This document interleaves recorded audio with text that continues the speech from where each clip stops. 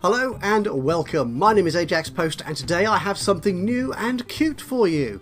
Well, at least a demo of something new and cute. So, heads up. First off, a few days ago, Kishmish Games got in touch with me and asked if I thought that one of their upcoming games would be of interest to you, my dear viewer. And the game we're talking about is this one. You can see the trailer for which is running beneath me at this moment. It's called Flycall. Unlike their other games, Bus Driver Simulator, Metro Simulator 2020, or even the upcoming Bus World, this is not a driving simulator type game. It's a transport strategy game about aeroplanes, as you can kind of see again from the trailer you see playing out beneath me here. They're developing it for both mobile phone and PC, which might explain some of the design elements they put into it, but we'll look at those as we go into the demo. So what's it all about? The idea is you develop your own airline network in various cities and countries by creating routes, buying planes, upgrading airports and airplanes, and that typical sort of thing. The cities are all real names, so they've actually got a sort of realistic world to play across. And the game has several modes of operation. There's only one mode in the game demo that we'll see, which unfortunately is the one mode that I probably will never ever play. It's a sort of game style that simply does not appeal to me, but we're going to look at it anyway because it gives us a hint of what the game could do in further development.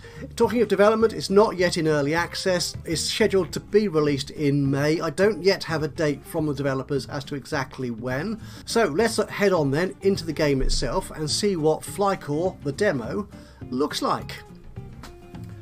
So this is it, and as you can probably hear beneath me as well, the soundtrack is all very bouncy and light and fun. It does actually kind of fit in with a sort of light-hearted airplane game. Yeah, it's kind of casual, nothing too serious, but I think it will test your mettle in terms of decision making. Right, now as I like to do, of course, settings. We do need to go to settings because I always do that. We have a variety of languages at our disposal. Resolutions, or all sorts of resolutions you could go to, from quite big to quite small. And you've got various screen display options here, and of course the music volumes and so on. That's all there is to it. That should be enough for this sort of game, I think. In terms of playing it, there are there's four types of option available to you. Challenges. Unlock all the countries of the world and compete with other players. Now the game does say it is single player on Steam. And I'm assuming that's what it is. What I think they're talking about here is you will be added to a cloud leaderboard. A bit like Dorfromantik, where before the game was released I was doing quite well, but as soon as players who knew what they were doing came on board and bought the game, my rating dropped dramatically. Again, I don't care about that. I'm playing a game to enjoy it and, you know, get some value from it. I don't care about beating other people at all. So yep, you can see other players developing, beating your score and so on, whatever. I don't know whether it's multiplayer or not. I don't know. As I said, they're designing it for Android. Well, mobiles generally, I think. I think they only mentioned Android actually in the release that I saw. But anyway, by the by, there's free play. This is just taking me to all the things, isn't it? So this is, yeah, these pages are up pretty much all the same.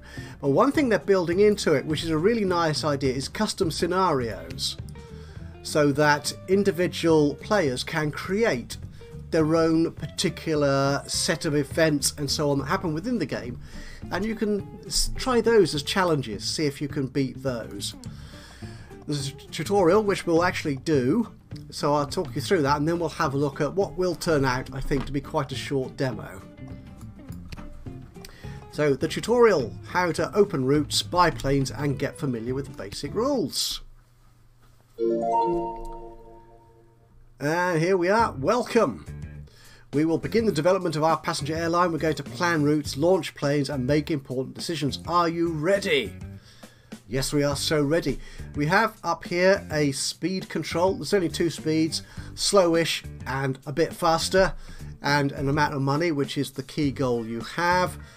The pause button here just takes you there. It's not a real pause. That's one of the sort of things that could upset me in a real game. You know me, I like to pause and think. But I have a feeling this game is meant for a more casual audience who just like to sort of play a quick half an hour with the game or whatever while they're en route somewhere.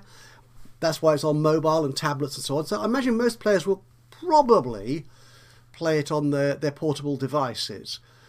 We shall see though when it actually comes to release. Save and load. Oh, can I save things? Oh, I can. I haven't done that yet. That will actually pop up as we go into the demo itself. My goal is Belgium in less than 6 minutes. We're going to probably fail that.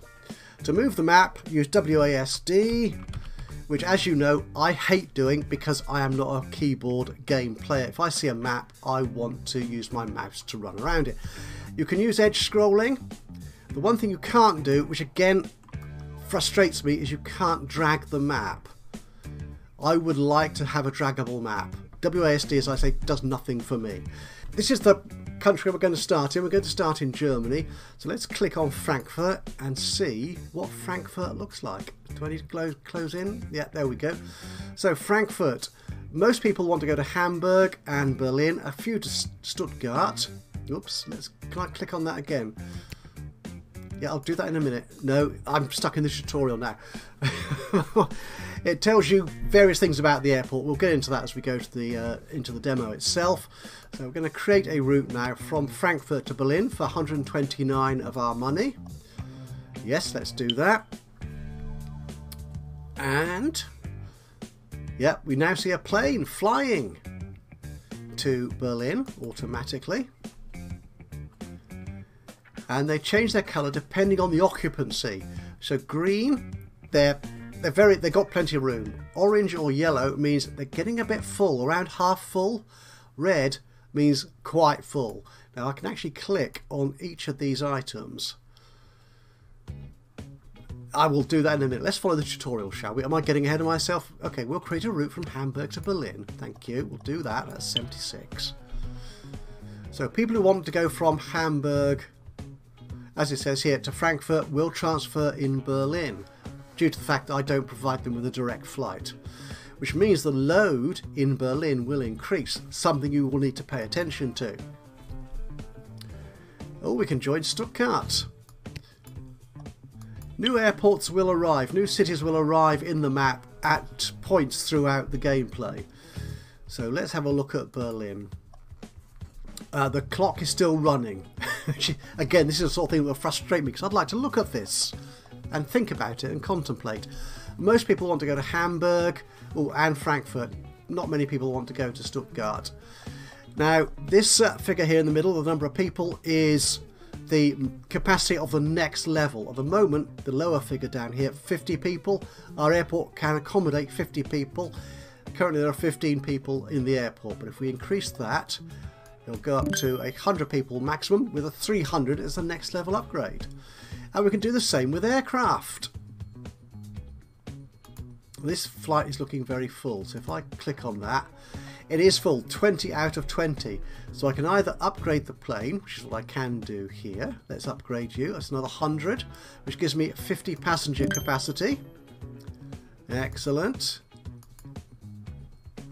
Or if I click on the route itself, the dotted line here, I can buy a new plane. The question is that plane the same as the other one?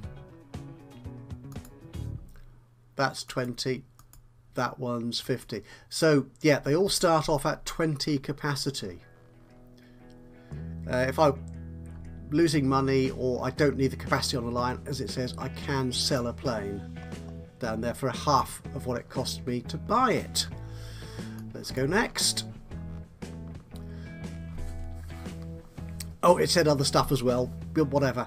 The different victory conditions, for example, in unlock all countries, you need to unlock a new country before the timer with its name on runs out. So I've got to buy into Belgium within the next minute and a half. Where's Belgium? There it is. Otherwise I will lose.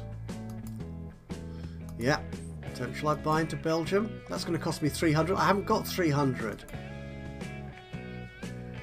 You can skip some time. Okay, we'll skip some time. The trouble is, I'm going to run out, aren't I, of money here. Now this is going to be the problem. This is a sort of gameplay that just really annoys me. I get no fun from this. This isn't what I like to do.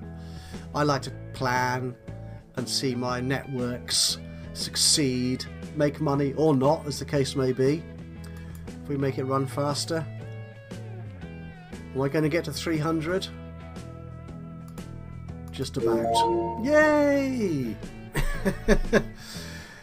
From time to time, messages will appear as cities become unlocked. Or don't want to unlock. No, can't unlock Czechoslovakia. Or the Czech Republic, of course, as it now is. Now my next goal is Sweden, so I've got to open Sweden in just over 6 minutes. Can I create a route from there to there? I can. There you go. Unforeseen situations will occur periodically. We are not, well, so I as a player am not able to influence. Let's read what this message says. Too many things happening at once. I wish there was a pause. A popular urban blogger has made a video review of Brussels City Airport. He really liked it. Oh dear, new people start coming to the airport to take a look. So I need to increase the number of passengers by the number of passengers has increased by 50%. It's going to get fuller and fuller. Okay, as I said, I'm not able to influence on some decisions, on some events, but some just risk me running out of money. Once the demo has ended, or the tutorial, you get scored. Look, because I didn't save the game, whatever that means, I get an extra bonus. That is the tutorial. Let's see if I can play this for real. Unlock all countries. This is the only option available in the demo apart from the tutorial. So I'll need to unlock a new country every 6 minutes. We start once again in Germany. So Berlin, people want to go to Hamburg or Essen. Hamburg, people want to go to Essen. Essen, people want to go to Hamburg. Oh, let's go there. Let's drag from there to there. That's 96. We'll do that. Thank you very much. New airport's been opened in Hamburg. I know. 76. We'll go there as well. And we need to open Austria in just over 5 minutes. They all seem to cost the same amount. The size of the country doesn't appear to affect the cost of opening your license to fly, as it were, in those countries. We'll see Berlin is getting, that place getting full already. Or half full, 9 out of 20. Let's get this going faster. Again, one of the things that makes me think it looks much more sort of a casual, portable, tablet, mobile type of game is there's no detailed information on costs and profits, that sort of thing. Although you do get an indication of demand and so on, you don't see any sort of detailed monetary figures. But the thing is here, do I connect Stuttgart? I can't afford that, you see. I've got 4 minutes left to get into Austria. Will I be able to earn? Will I have 300 in time to get there before this runs out? Why do I say that? Because if an airport becomes too full, I lose the game. I might have time still. So I'm just wary of spending all that money, which would be pretty much all my money, and then having not enough time to recoup that expenditure. So is this the way to do it? Just leave a couple of simple routes running. Cancel all the flights to Stuttgart. There'll be no passengers there for a week. Oh heck. I'm not flying to Stuttgart. That's fine. So, oh, and there's Munich has appeared on the map. That's an event. City is blocked for 6 minutes. Well, it was 6 minutes when the message came up. Yeah, I can't really justify that expense. I could increase the capacity on these airports, but I don't think I need to really. Hamburg is fine. the aircraft. They're half full now. Okay, let's go a bit faster. Let's see if I can make that 300 in time. A nice set of audio tracks to go with the game, which is quite attractive. I think I'm going for Austria. I'm nearly there. Got a minute to do it in, and it will count me down once we get into a minute. It will tell me get something done. 300, I can do it. Unlock it. Got it. Now I've got to get to Sweden in 7 minutes. Okay, do I want to? I can't. I've only got 17 left, you see. There's no option to take out loans or anything. So I'm just hoping that I can earn enough money to spend to improve my services, to earn more money before I have to buy Sweden, which costs a little bit more. I've never actually, I don't think I've got to a second country so far when I played the demo. But my guess is that they will increase in price by that, some sort of margin each time. So each extra country costs a little bit more to fly into. Can I make this go faster? I can. But we're just not... A new airport has opened in Frankfurt. See, Berlin is starting to go red now. I could upgrade it. But if I don't upgrade it... Oh, people have gone. That's fine. Breaking news. Berlin is almost full. Upgrade it immediately. If I don't upgrade it, I will lose the game. It's not very friendly, is it? 45. I want to show you the countdown.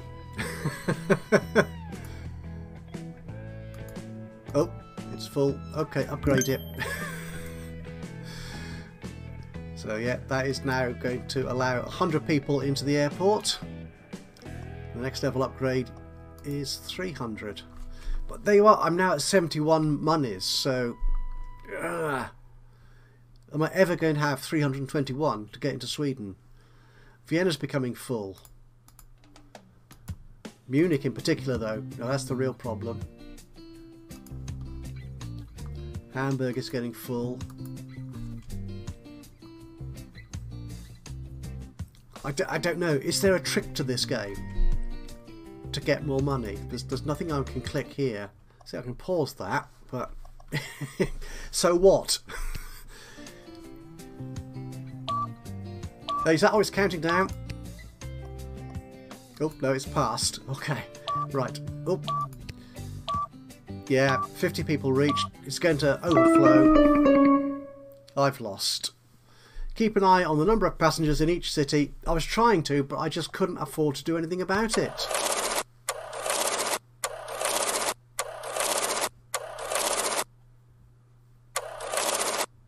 And there we are. That's my rating.